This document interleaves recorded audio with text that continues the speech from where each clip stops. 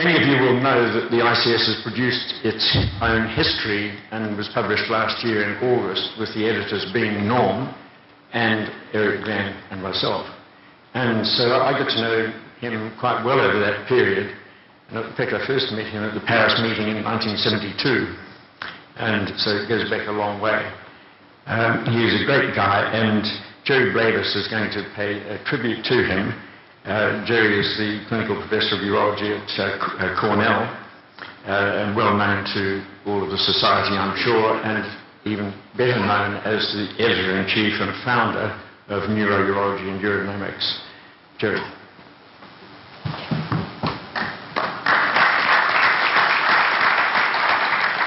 Thank you, Ted. I am honored to offer this tribute to Norm Zinner here in China, the land of Confucius. Confucius was born in the 6th century BC, and he died in 1495, but his spirit lives on in the hearts and minds and the very soul of hundreds of millions of people. He is part of the soul of this country.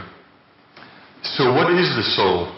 I asked a famous theologian, and his answer resonated with me. It's like the first law of thermodynamics, he replied, quoting Albert Einstein. Energy, he said, can neither be created nor destroyed. It can only be changed from one form to another. And so it is with the soul. And so it is with Norm. Look at his face, his presence, his smile, beaming down upon the society that he loved best of all.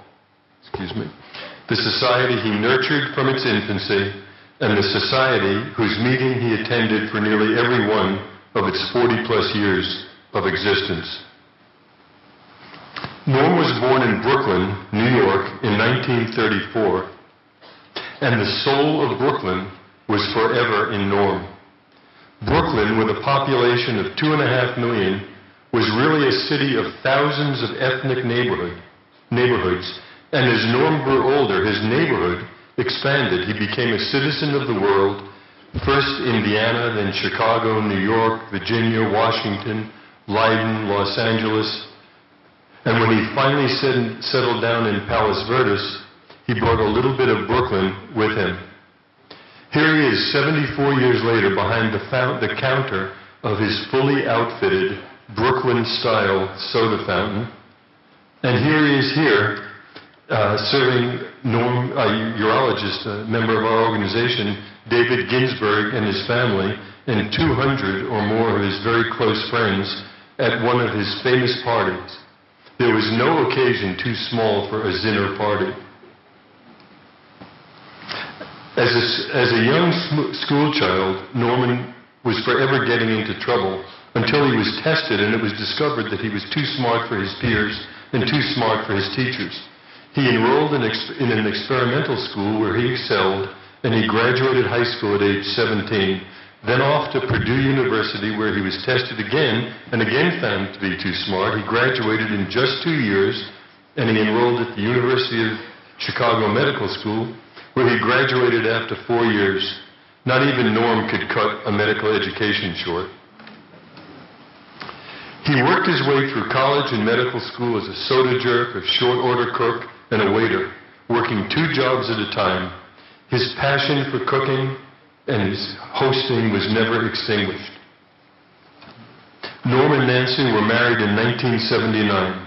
They were blessed with 4 children, Ralph, Sam, Marilyn, and Jonathan, the father of his cherished grandson, Avery. Norm's curriculum vitae is impressive, all 111 pages that I had the pleasure of reading. But insofar as this society is concerned, one of Norm's proudest achievements was his pivotal role in the creation of the ICS Standardization Committee, which Ted Arnold just told me Norm first recommended back in 1968 when he was part of the original hydrodynamics of micturition meeting. But the quality of my good friend, our good friend, reside not in the compendium of his accomplishments, but in the qualities of his soul. First and foremost, Norm was a genuinely good and kind person, a devoted husband, father, and friend, a friend to practically everyone.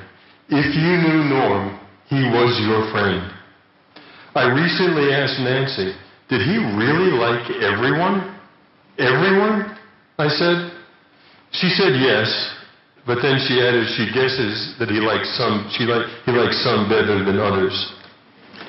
Senator Hirshon, our esteemed secretary, put it another way. He told me just the other day, Norm never said a negative thing about anyone.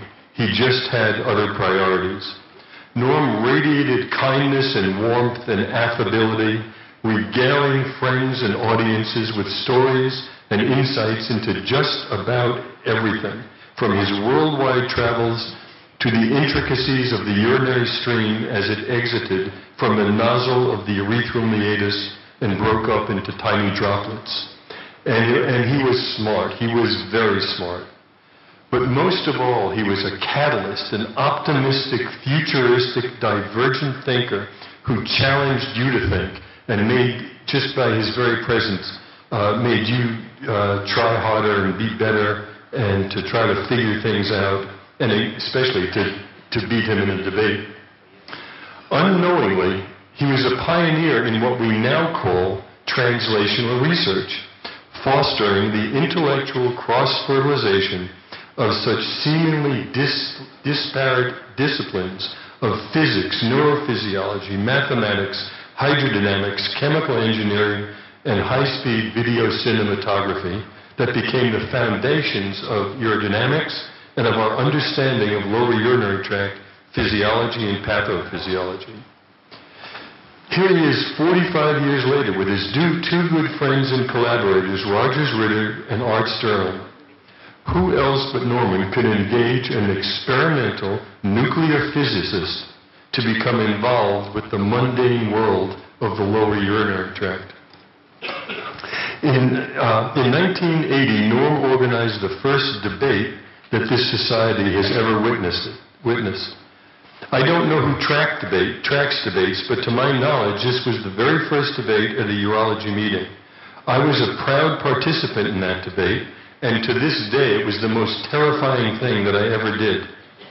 In keeping with his own affability, though, Norm announced that each side won the debate. We, the Americans, won the audience poll, but the debate judges sided with the Europeans. Sounds like a soccer match, actually.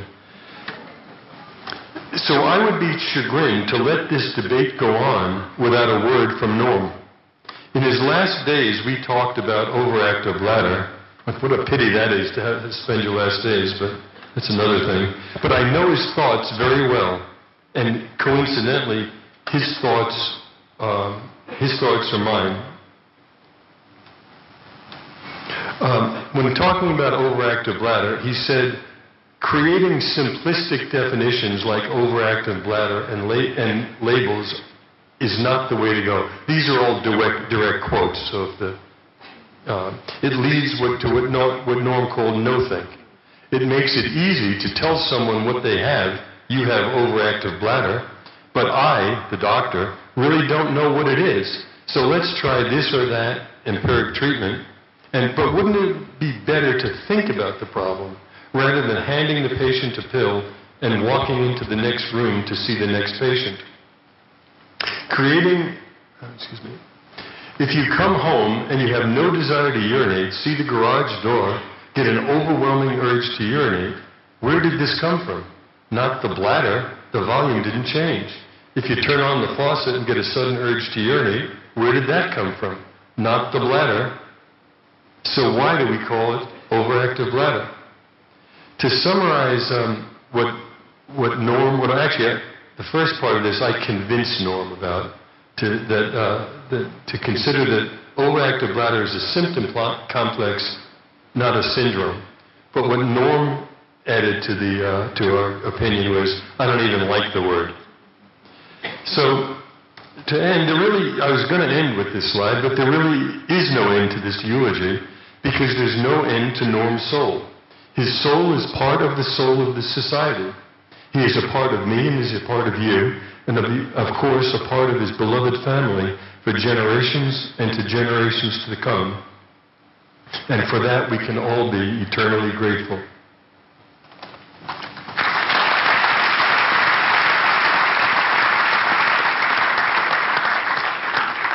What a great guy. He was a great colleague, a friend, a clear thinker, and thank you, Jerry, for all those memories. I think it would be nice if we invite everyone to stand for a moment's silence in memory of Norman Zinner.